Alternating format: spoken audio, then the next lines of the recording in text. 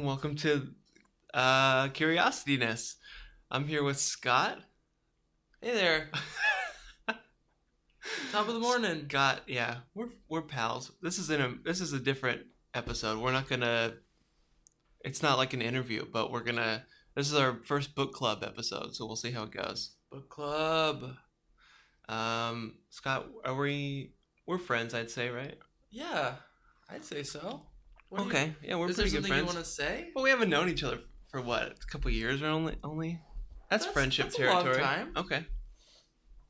Yeah. All right. I'd say we're homies. So we're just. Hey, should we tell the people about the first time we met? Yeah, go ahead and tell that story. One of my favorite stories. I forget that story. See, okay, I guess I'm a better friend apparently. Have you told the people how you're a balloon artist? It's never. I think it's come up a couple times, but I've never said it out loud. So Travis and I met doing a job at Downtown Disney where we make balloon animals for children. Okay?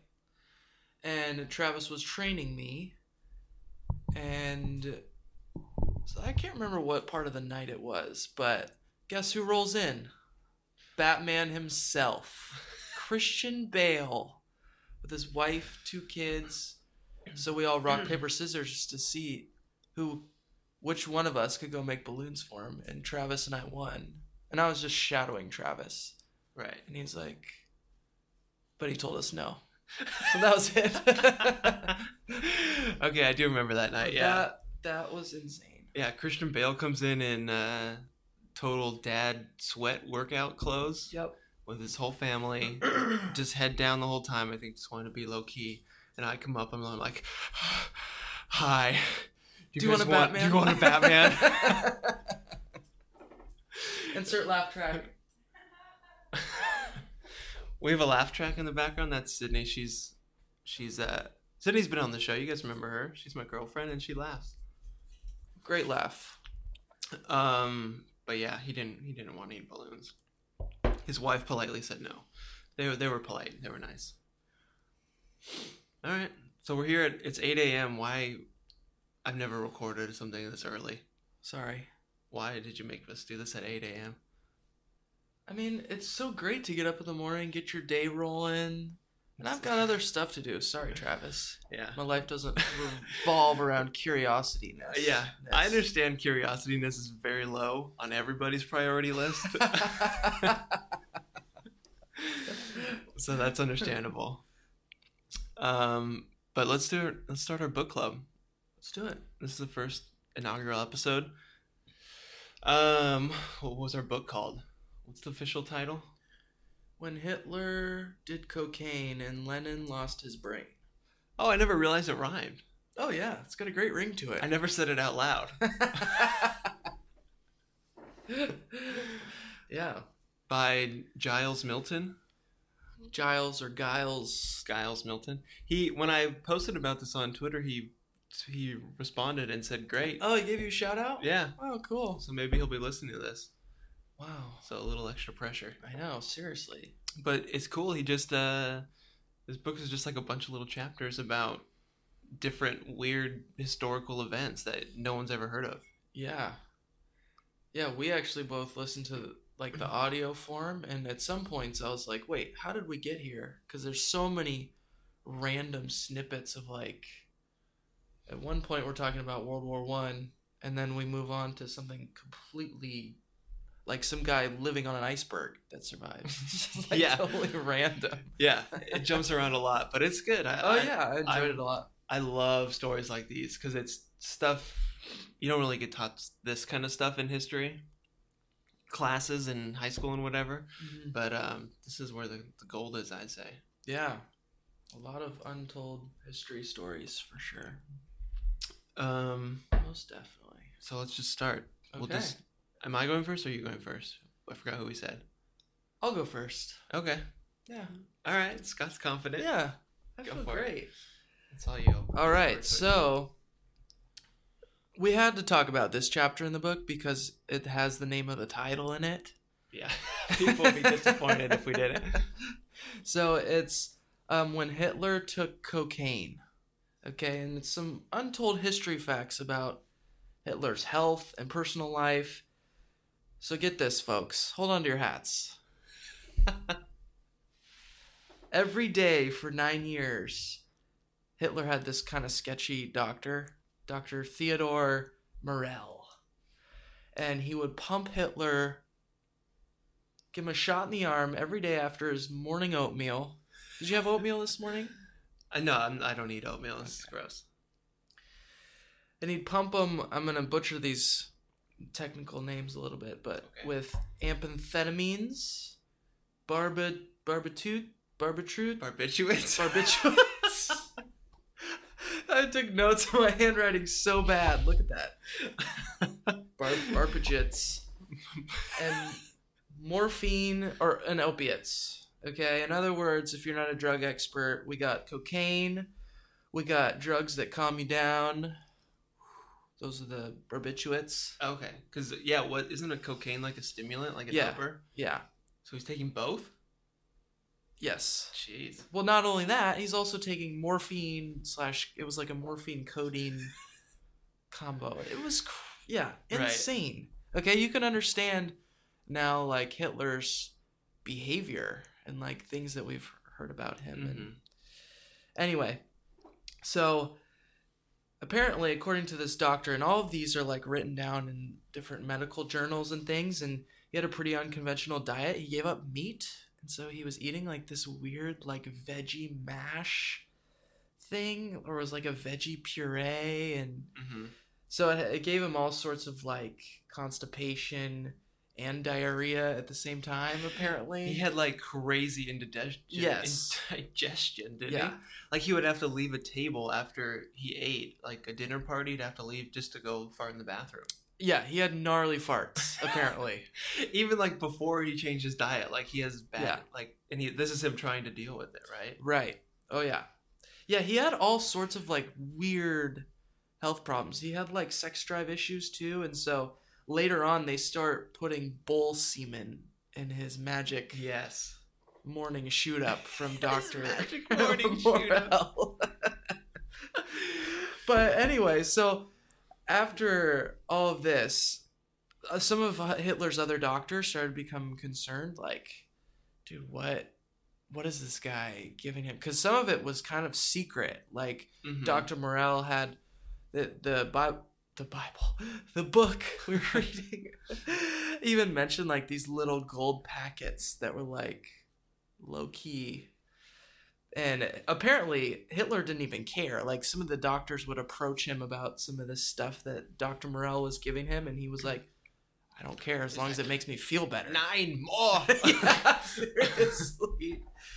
Which is just wild to me. Like, do whatever makes you feel good. It doesn't matter the side effects. Well, yeah, that's totally... Well, and he, like, what was the physician's name? Dr. Morel? Yeah. He, like,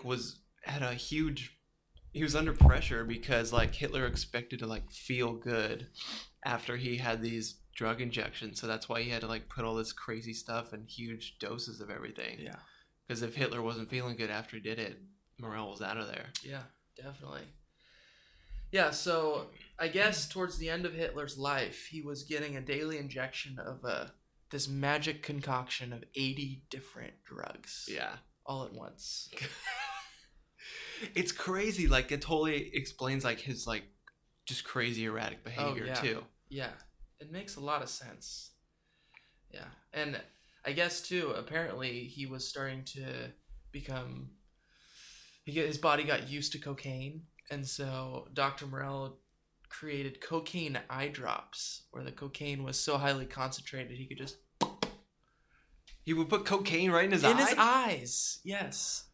Just because, like, it just gets into your system more effectively or something? Apparently.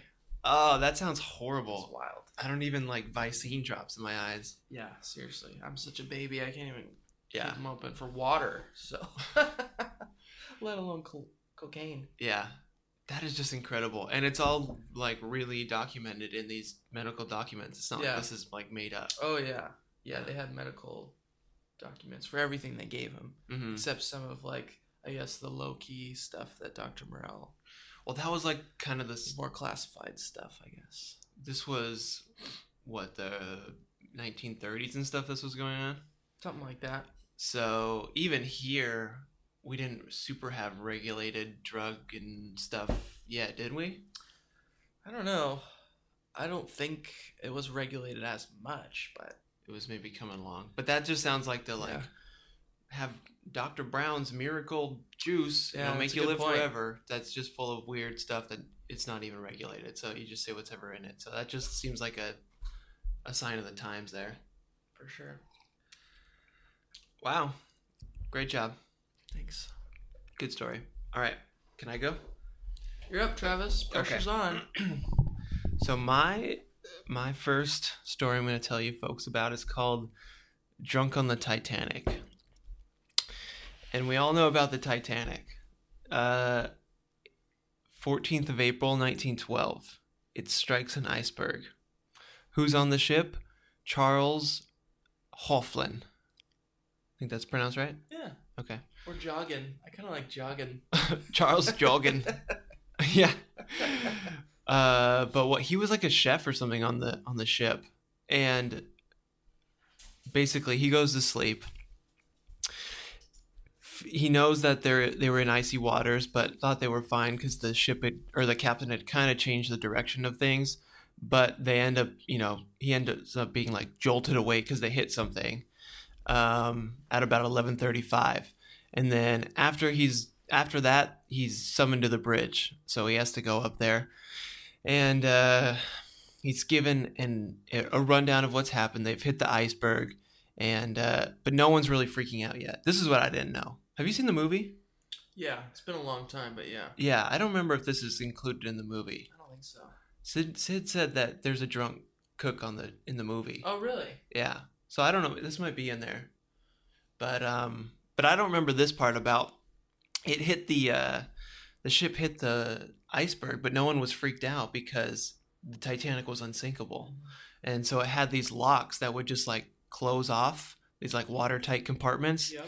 So if it did ever get hit, it would just close it off and it wouldn't sink. But it didn't work. It's like they didn't test it because when the water came in and they closed it off, it weighed down the ship and then other parts started filling up. And so it inevitably was going to sink. It was just doomed to sink. So it's going down. People start to realize that, oh shit, this thing isn't really unsinkable. I don't know why we all thought that. But they were so confident when they built it that it was unsinkable that the Titanic had 2,223 people on board, but only enough lifeboats for 1,178. So like a little more than half. That just seems so ridiculous. Well, it's unsinkable. I mean, it makes sense. Right? Like, why do we even bother putting these on here? Yeah. Why do we even need insurance? Yeah, I can see it all. So this is all going down. They're putting bread into the lifeboats and all this stuff, but Charles basically realizes he's a part of the crew, so he's not going to get saved. So he's like, well, let's go down and party. So he goes down and just drinks himself into oblivion, as the book says. Is that what you would do, Travis? What would you do? That wouldn't even cross my mind. Me neither. I would be like, let's figure out something here to get off the ship and do it. Yeah, I was kind of thinking about that. I was like, that's kind of seems like the last thing I would do. Like, I'd want to be in... Yeah. Have all my wit. Right. Because, I mean, he just totally gave up hope, and he's like, well, I'm just getting drunk and gonna have a good last stand. But, yeah, I wouldn't... At least I think I would try to keep alive somehow. Yeah. I'd be Jack on the door. But... stick around for the story because we'll see what happens. Dun, dun, dun. We don't have ads on this, so there's no ad break or anything. But so he goes down, he drinks. Some people say he drank 2 bottles of whiskey, which is just incredible. I don't know how you could even do that. But he's down in his cabin doing that. He goes back up after he's drinking all this and starts throwing things off the deck to try to help people, but he eventually finds himself in the water with everybody else because the ship is sank. A boat comes around, a lifeboat, but there's no room on it. But one of his friends notices or recognizes Charlie, so just kind of like holds on to him, and he just kind of floats there with him. And the water's 2 degrees below freezing. So most people who are in the water died of hypothermia within 15 minutes. But Charles is pumped full of 2 bottles of whiskey, and he has been in the water for 4 hours total, and he still seems to be fine. I'm sure he's crazy. cold. I'm sure he's not great, but okay, 4 hours after you're in the water, surely the whiskey would have taken effect. Yeah, it's... Well, I mean, 2 bottles of whiskey. I wonder how much he had to eat that day. Yeah. How much bread did he have? Yeah.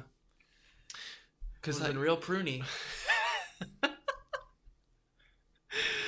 Yeah, but that's what I was wondering, because you're in the water for 4 hours. And I wonder how much he was moving, too. Like, was he trying... Because the guy had his arm, right? Yeah. Wonder if he was, like, trying to tread water, or if he was just, like...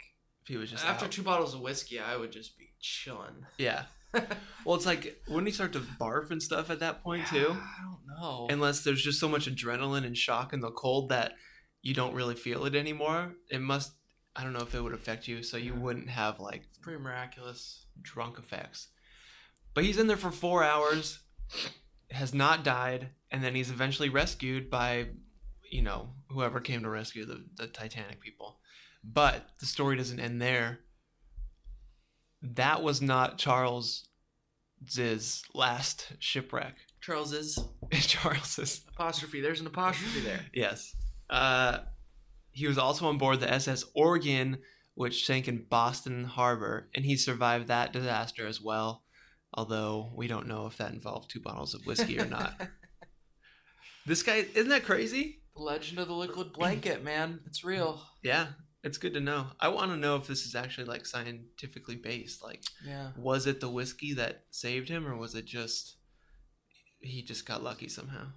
You know? Yeah. It's wild. Because for real, they should include bottles of whiskey on lifeboats. Seriously. Well, that's my story. Nicely done, Travis. Thank you. Give it up for Travis, everyone. Yeah. Oh! I could edit in a laugh track, but Yeah. I won't take the time. Oh. Well, that's unfortunate. All right, what's yours? What's your next one? All right. You guys ready for this? It's a one-way Y'all ready for conversation. this? They can't respond. Well, can't we put on some cool tunes or something? Like, put that song on. You have to buy the rights to the music. Oh, I that's so can't afford true. that. I forgot about how many people watch this. It's insane. Okay, so the next section, fun chapter that I really enjoyed, that I thought was so interesting. I love war history. I don't know about you, Travis, but I find war history so fascinating. Me too. That's like the majority of this book, almost. I'd Yeah, say. definitely. There was a lot of that. This chapter was called Man's Best Friend, and we're going to talk about 3 different animals who were the unsung heroes of mostly World War I believe. Well, there's one at the end from World War II, but anyway, so the year's 1918, World War I. General John Seeley, who was a friend of Winston Churchill, had this war horse named Warrior. Pretty cool. It's like, that's the best you could come up with? Yeah.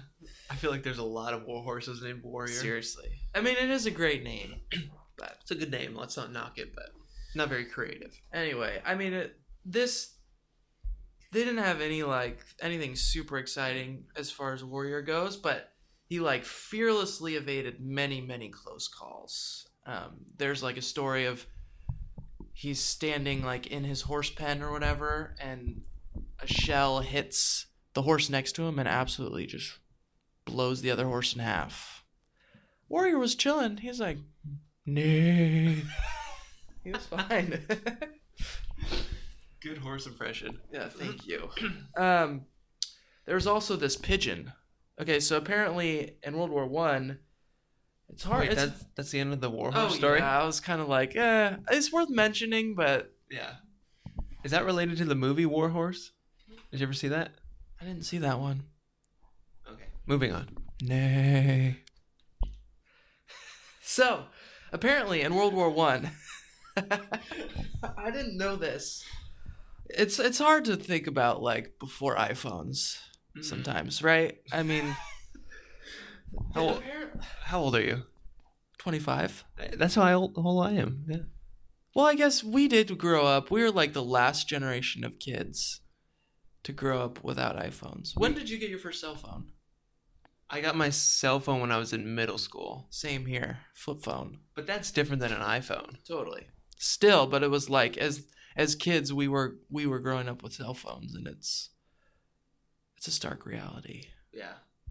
You're never not within contact of your parents. Exactly. Yeah. So World War I.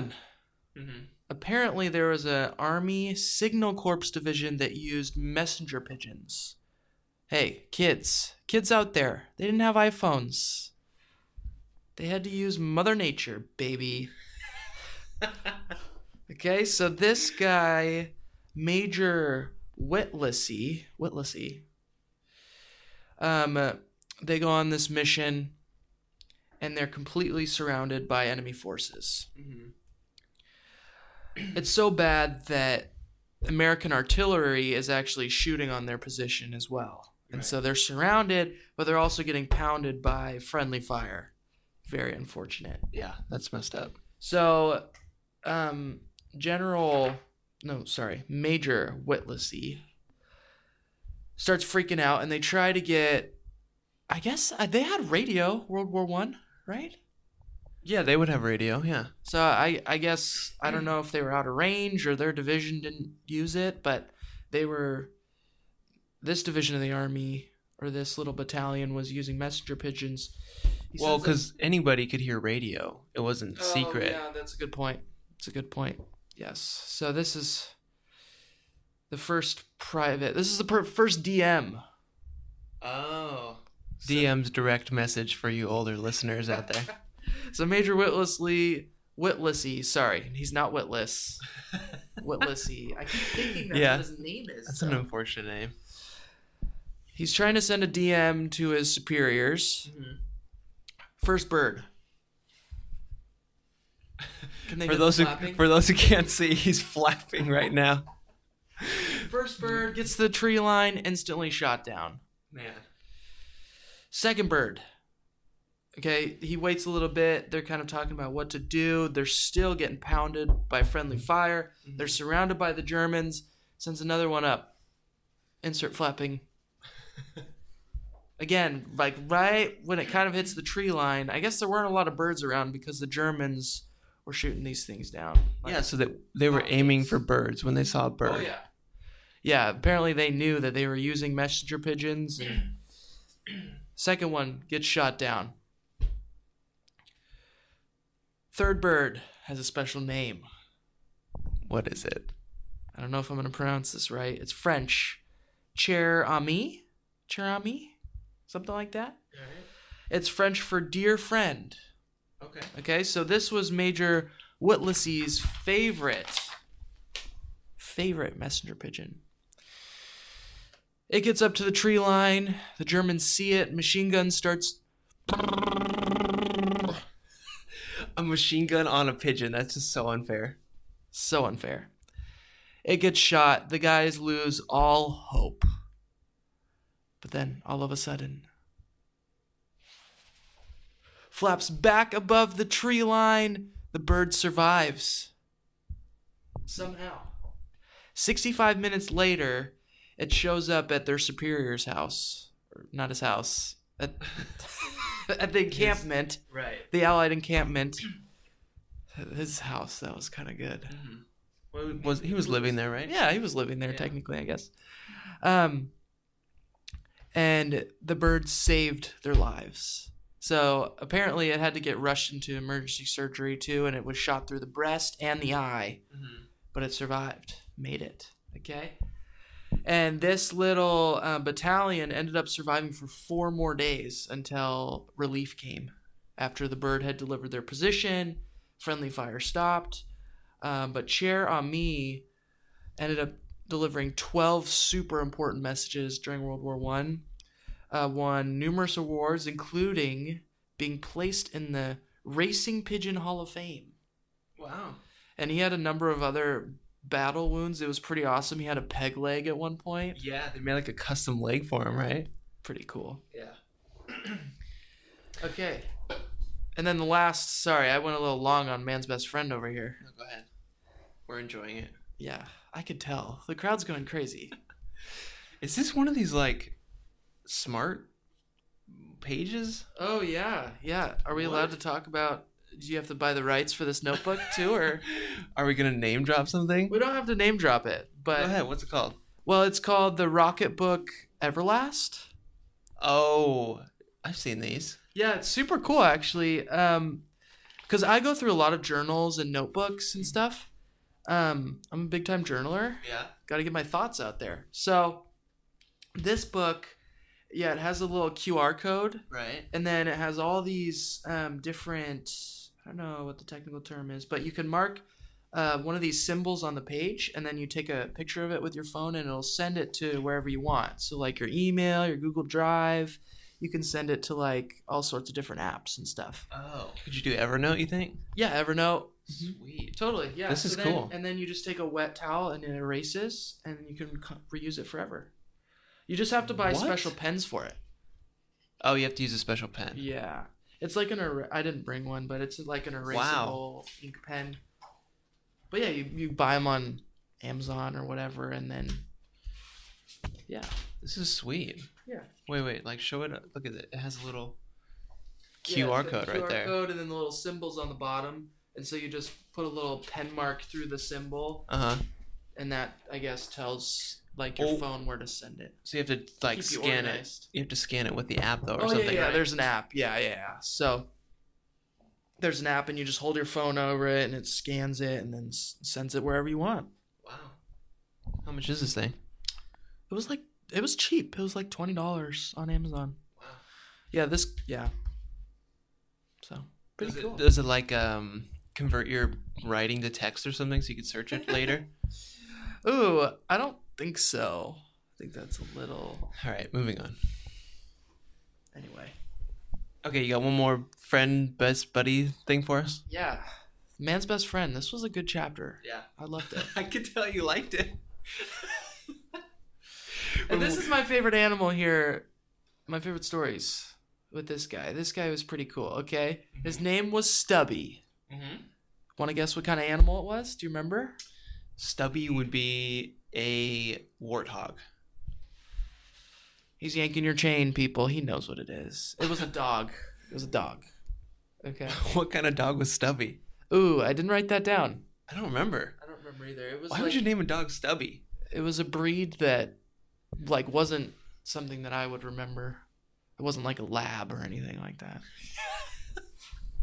It wasn't a breed that's all you would remember. I guess. Was it a lab or a golden retriever? That's all I know. Right? I don't know too much about dogs. So, okay. Anyway. World War I. We're back in World War I. And there's this private named Robert Conroy. Okay. And he was training in the 102nd Infantry. And he actually found the dog. It was homeless. And they trained the dog as he was sitting. He would bring his paw up to his eyebrow and salute his superior officers. Oh, yeah. That had to be so cute. Would he sit up on his hind legs and do it? I don't think so. From what I mean, I haven't seen a picture of it, but what I was imagining was, I thought what I read was he was sitting and then he would bring one paw up to his eye. That is adorable. So cute. So his superior officers were not very excited about having a dog around. Another mouth to feed, smelly. Okay. Yeah. So Conroy actually smuggled him onto the ship as they were getting shipped out to the beaches of France, I believe. And so he smuggled him into like a coal bin. Pretty crazy. Wow. And then once they were like out to sea and he was like, okay, I think it's safe to bring him out. He brought the dog out and everybody on the ship like loved his little salute. Of course, yeah. Like this thing was a lifesaver for Stubby. And so they get onto the beach and they're heading into battle, and his Private Conroy's superior officer's like, dude, get this dog out of here. Like, what are you doing? But then he saluted him. Heart melted. Yep. Oh, yeah. So he got to stick around. He was sent into battle. One pretty early on, I guess, he was injured pretty bad by poisonous gas. And so, which actually turned out to be a real blessing. Plot twist. Oh, wow. As we'll see. As we'll see. So then the dog remembers this smell. Mm-hmm. And he had to go to like emergency surgery, yada, yada. So next time as they're hanging out in the trenches, he hears the smell. The dog started freaking out. He was biting, barking the Allied soldiers and ended up saving countless lives. Wow. Okay. Yeah. Pretty crazy because he knew the scent and was the alarm there. So he wasn't even like trained to do that. He just smelled it before, remembered it didn't feel good afterwards, and just started going crazy again. School of Hard Knocks, baby. Wow, that's a cool story. It only took him, that's a smart dog. It only took one time, like one training lesson or whatever to figure it out. Yeah, I guess it was a near-death thing, so it stuck with him pretty good. But yeah, there's some like crazy stories how he would find injured soldiers. He even found a German spy hiding one time and like tackled him and bit his leg, and wow. That's pretty cool. He found him and he saluted him, and the soldier's like, "Oh, so cute," and then he just attacks him. Yeah, so Stubby's pretty awesome. He was in 17 battles, 4 major offenses, won 8 different medals, and got to meet 3 different presidents. So that's cool. Pretty wild. That's awesome. I love stories like that. All right, I'm done with my gibbering over here. That was good. 3 different animals. Woo! All in one. Did it. Thank you. All right. I'm going to go. For people who can't tell, we only have one mic. I'm sorry. Things didn't work out. But we're sharing a mic, so it might sound weird. But people in the video can see that. We're not kissing. Don't worry. We're like just making out over this mic a little bit. Okay, so I'm gonna go. This is the kamikaze pilot who survived. Which are you a fan of Curb Your Enthusiasm? You ever seen that? Mm-hmm. It's a Larry David, co-creator of Seinfeld. There's a whole episode on this guy he was a kamikaze pilot but survived. Oh wow! And he's like, were you going in and then at the last minute go, nah, not for me? Because it's like he talks about it at the end of this chapter, like there was like 100 and something whatever kamikaze pilots who survived, but like there's just a stigma with that, especially in Japan, of like you're not supposed to survive this. Yeah, shame, honor, it's a big deal.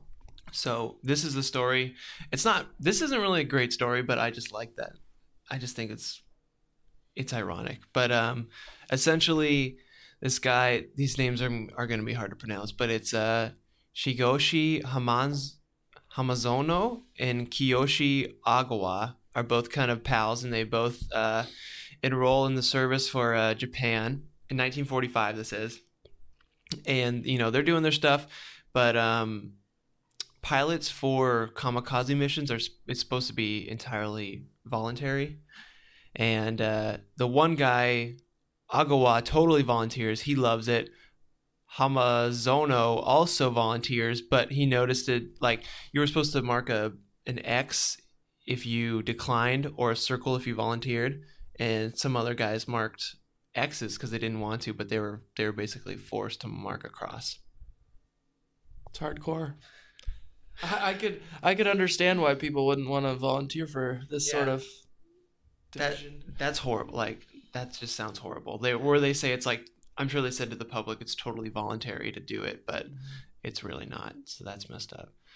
Yeah, he said as a military pilot there was no way to say no. He said it was my duty to do that stuff. So they're heading out to their kamikaze mission. Agawa is very enthusiastic. He's been desperate to do this kamikaze attack, and he's very excited. So he's going in first. He was the first to approach. He just flies into this U.S. aircraft carrier called the USS Bunker Hill, and he goes in and he pushes his plane into a dive while also dropping a 550-pound bomb. So he drops the bomb, and then he also crashes his plane into the flight deck. It's like, if you were in this like Bunker Hill, like if you were getting attacked by kamikaze pilots, you would have like no chance. It's so unfair. Yeah. It's ridiculous. But he crashes it in there.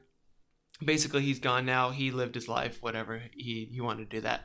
So now it's Hamazono. He's going in to also. He's supposed to also hit the USS Bunker, but he goes in and basically, U.S. fighters come in to meet him. There's a big dogfight for 35 minutes. Hamazono gets like just messed up. Like his aircraft is full of holes. He has a bunch of cuts and burns, and he just decides to go back to the Japanese mainland. He said, "I was burned all over and only had 5 of my teeth left." Which, like, what is he? How do you lose teeth when you're in a fighter pilot? Like, his head on the dash or something? That just seems incredible. Unless they're shooting, like the bullets are coming in and knocking his teeth out, like one of those things at the fair. Where you throw the ball at the clown's teeth? It was definitely like that. Yeah, I'm pretty sure. That's how I pictured it. I was wondering too, Travis, like, I wonder what these planes were like. Because they knew that they were going to be... Because this was a division where they knew that the plane was just going to explode. So I wonder if, like, they weren't... I don't know what the technical term would be, but, like, they weren't engineered as well, or they used cheaper material. Because they had to get them from A to B, but I don't know. That was the thought I was having. Yeah, I bet that's true. They were just cranking them out really fast because they just weren't good enough. So that's it. He basically just goes back, but he had to live his rest of life with the stigma of being a kamikaze pilot who had survived. And then he says, they used to tell us that the last words of the pilots were always "Long live the emperor" as they were going in. But he goes, "But I am sure that was a lie. They cried out what I would have cried. They called for their mothers," which I think is very true. Like, I'm sure there was a bunch of, what's that called?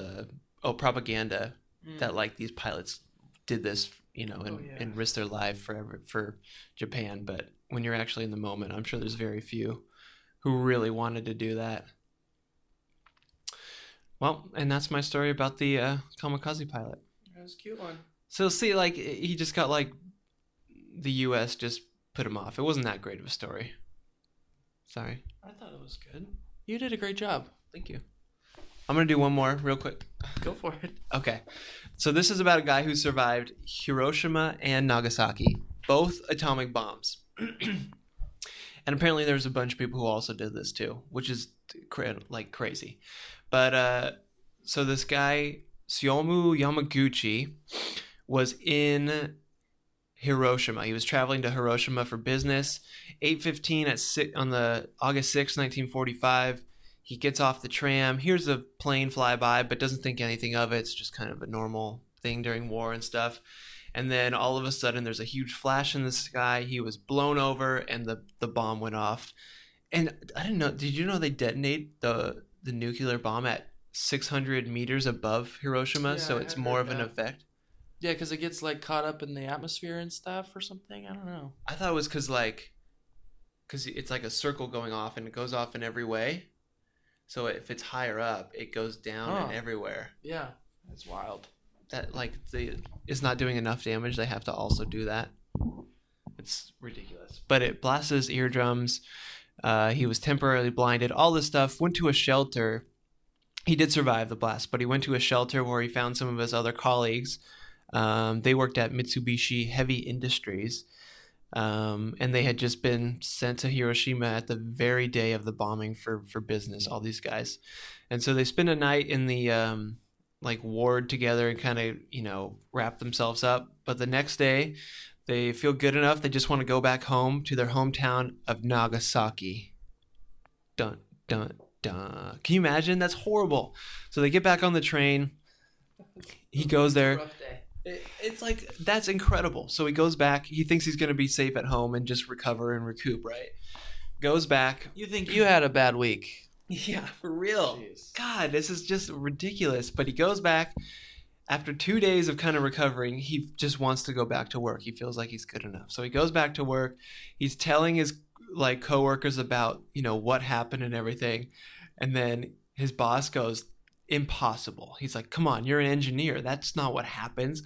And as he's saying those exact words, the blinding white flash goes through the whole room. Like I feel like that might be a little exaggerated, but it makes for a good story. Mm-hmm.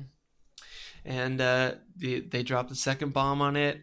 He miraculously survives this, and his wife and his baby son. They all survived this too, this second or this whatever bombing, and apparently 160 people were known to have lived through both bombings. That's crazy. How could you live through one nuclear bomb, but you lived through two? But then this is even weirder. In 1957, he was recognized as a hibakusha, which is basically an explosion-affected person.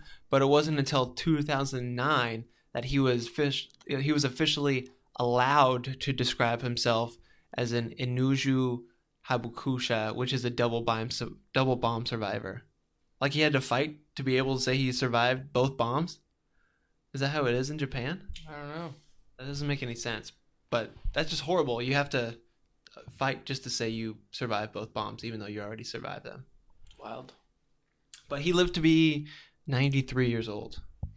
Isn't that crazy? Going through both bombs and stuff, and all the after effects.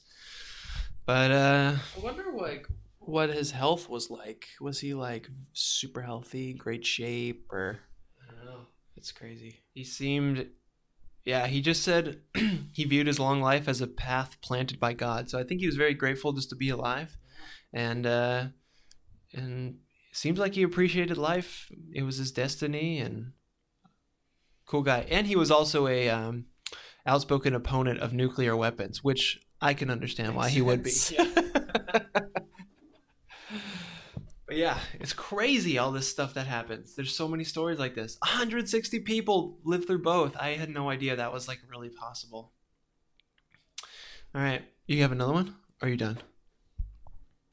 I could do one more, or I don't have to. It's up to you. How long have we been doing this? About an hour. Or 43 minutes. Time really drags on in this show, doesn't it? No, I meant like time flies when you're having fun. Oh, okay. Yeah. But you thought we'd been doing this for an hour, but I just said like an hour. All right. Let's do one more. If you can. It's a short one. Okay. Hit me with it. This chapter was called Let's Talk Gibberish. So we couldn't play like Talk Nerdy to Me. No. All right. Try to contain your laughter. I know you guys are just busting up at home. It's okay. I don't think we'll get like knocked for that as like because I don't think it sounded anything like the real song. Ooh. Yeah. So we don't have to buy rights. So it's good. Thank you. Some things cut a little too deep, Travis. Okay. We're World War II. World War II. Second one. It's the Second World War. For those of you who don't know, the World War II is the Second World War. Wasn't World War I at the time called the Great War? I don't know. I wasn't there. All right. Such a teenager answer. Seriously. Anyway, so, and for the U.S. Armed Forces, they had a lot of different codes and things, and like military practice, you would use they got rid of the messenger pigeons. They had to do something a little more technologically advanced. The thing is, just like you said, Travis, they were using radio, so the enemy could receive all the radio transmissions. So apparently the Japanese code breakers were very good at this, and they had cracked a lot of the U.S. Armed Forces codes early on. And so this American missionary named Philip Johnston had this idea of using the Navajo language to write the military codes.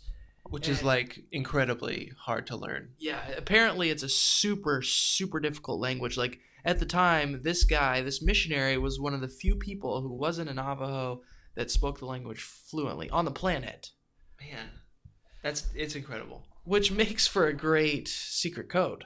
It sure does. Especially when there's no dictionary on it, because the Japanese would have to get the Navajo and then translate it into the English translation. So that was like that was the game changer for the Americans, because even if they figured out the Navajo language, they couldn't translate it directly into Japanese.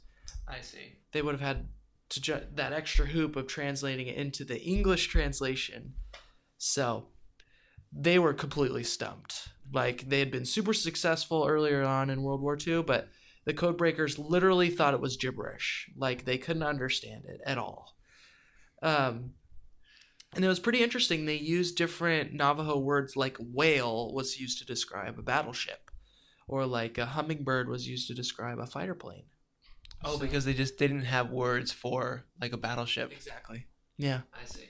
Yeah. So again, it was another like extra hoop for the Japanese codebreakers to kind of jump through, and that was it. They were completely unsuccessful. So it was never broken. It was never broken. No, not even close. Like they received like hundreds of messages every day and completely struck out. Wow. So they recruited like actual Navajo, tribe members to do this stuff, right? Apparently, there was only like a handful of them. It was this Philip Johnston guy, and if I'm remembering correctly, it was like one or two other people who knew the language. Because again, it was like there are very few people in the world that spoke this language. There was no dictionaries or anything like that, no reference points. So, right, yeah. I think there was also, I'm just riffing here, but there was like the U.S. like did not recognize these Navajo talkers as like helping the war or anything. Like they didn't even receive recognition until like just 10 years ago or something, which is horrible. Oh, wow. Yeah. Like I think they did finally get recognition, but it took forever, and most of them were gone by then anyway. It's sad. Yeah, we're messed up. But cool. Thank you for sharing, Scott. Appreciate it. How's that coffee, by the way? So good. Hey, if you ever want to come on the show, Travis makes a mean cup of coffee, and I mean that. It's Trader Joe's medium roast. The trick is to get the whole beans. It's a nice mug. I got a good mug collection. For those who can't see, it's a Yosemite mug. But we have a video. Get on the video. Watch us. Look at this. This one's... I got it from Iceland. You know what? What's it say? It says, I don't speak Icelandic. Really? It says that. That's cool. I had our mutual friend Eric McCoy take it home for me in his luggage. That's right. Okay, I got one more I want to do. Let's do it. This is a fun, quick one. It's pretty light, too. I feel like we've been getting a little heavy. Maybe not. But this is called Eiffel's Rival. So, 1989, Gustav Eiffel built the Eiffel Tower. 1889. Thank you. 1889, the Eiffel Tower is revealed. It's great. Everyone in France loves it. But an English patriot by the name of Edward Watkin was unhappy about this. He resented it because it was literally 5 times higher than Britain's most celebrated monument at the time, which was Nelson's Column. So it was just towering over this thing. And so Edward Watkin was just pissed about this. But he was kind of pissed, but he wanted to do something about it. So he wanted to just construct a British tower that would be taller, bigger, and more spectacular than anything the French could build, because the French suck, according to Edward. And so he was kind of like a railway guy.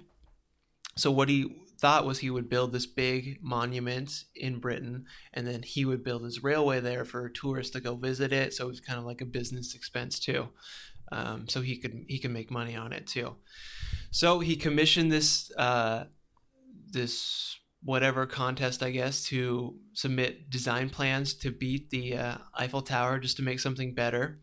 And his motto was, anything Paris can do, London can do better. So I don't know what you people think about that. Apparently not, as we'll find out. Whoa, spoiler. So architects from across the world start submitting designs, and the prize was 500 guineas for the best design entry. Guinea pigs. That's what I thought. 500 guinea pigs, right? Yeah. And you just sit in a box with them, and they crawl all over you and kiss you. Oof. And poop. Just saying. So it was going to be called Watson's Metropolitan Tower Construction Company. That was like what this whole project was called. And it kind of became like this national pride thing. Everyone in Britain got very excited and was submitting things. But then Watkin even approached Gustav Eiffel and asked him if he wanted to submit an entry, which I find kind of weird. I don't know, just to kind of rub it in his face because he knew he'd said no. But Gustav was like, if I erect my tower on French soil and then were to erect one in England, they would not think me so good a Frenchman as I hope I am. So basically he declined. All these designs start coming in from Italy, Sweden, and Turkey. So kind of weird. I thought they would just come from Britain, but whatever. And then Watkins starts reviewing them, and he's like, none of these are realistic. Like, people are just submitting like crazy stuff. Like, one was called Ye Vegetarian Tower and was submitted by the London Vegetarian Society, and it had hanging vegetable gardens and just weird stuff. One was like made entirely out of glass, and it was like way taller than the Eiffel Tower, but totally glass. One had a road and a railway leading to the top, which I don't get. That must have been just a massive mountain. Yeah. But I would love to see the design drawings of some of these because they sound awesome. So Watkins going through these, they're all like ridiculous, and there was only one design that really stood out that could actually be built. And I'm going to describe it as it looked. And it was made of open metal lattice work, rose to a point at the top, standing upon 4 legs.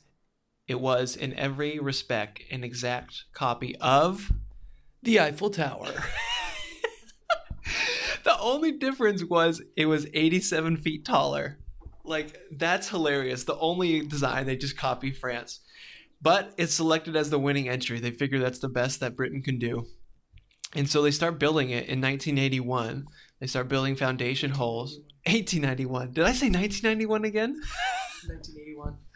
Okay, in 1891, they start building it. So it just keeps going. It reaches about 60 feet, and Londoners began to flock to what's eventually going to be called the Watkins Tower. And it's being built 1894. 3 years have gone by, and it's only 150 feet high, so it's not quick progress.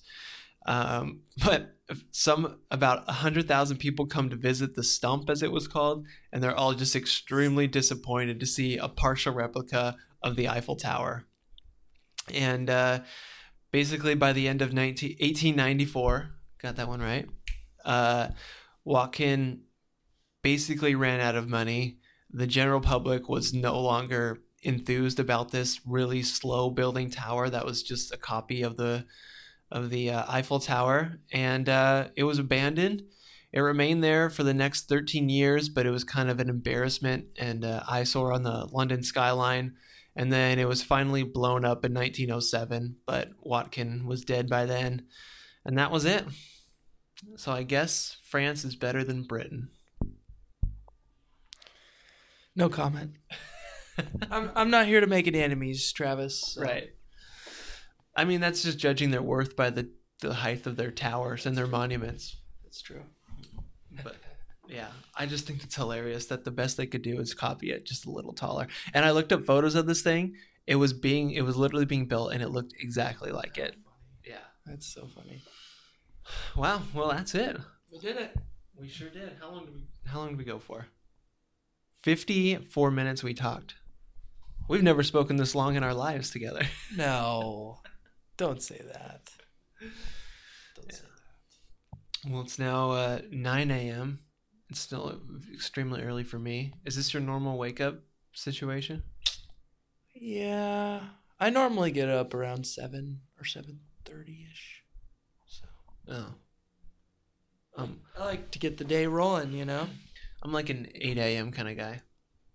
Well, 9 should be fine then. Anyway, I had to get up and shower before you came over here, and yeah, I didn't know I was going to be on camera, so I just threw a cap on. You look great. Hopefully you call it a cap? Smell too bad. Well, you smell like you normally do. A cap, a lid, a hat, whatever. You don't say lid ever, do you? No. All right. Well, this was fun. I had fun. Did you? It's a great time. Thanks for having me, Travis. Yeah. It was a good book. I feel like we kind of I forced us to do a a grade school book report. But it was worth it. The book was great. Thank you. How do you pronounce his name? Giles Milton? Giles? I don't know. Giles? I'll have to have him on the show next week. Yeah. Thank you, Mr. Milton, for writing this book. We really appreciate it. It was a fun read. Illuminating. And do you want people to go to your social media or anything like that? I'm not really on social media. You don't do anything. Sorry, ladies, he's taken too. Unavailable. I know a lot of people were thinking of it. Thank you, Travis. But and he's off the market. Okay, so I won't put any links to your stuff. Sorry, guys. He's a ghost. But you can go to Curiosityness.com and do all my stuff if you want. And let me know if this was good, if we should do another book club review, or if we should not do this again. But any parting words, Scott? Nope. Listen to this guy. He's got good stuff. That's about it. Well, if they heard that, they already listened to a whole episode. So thank you, though. Appreciate the thought. All right. Well, that's it. Signing off. Goodbye.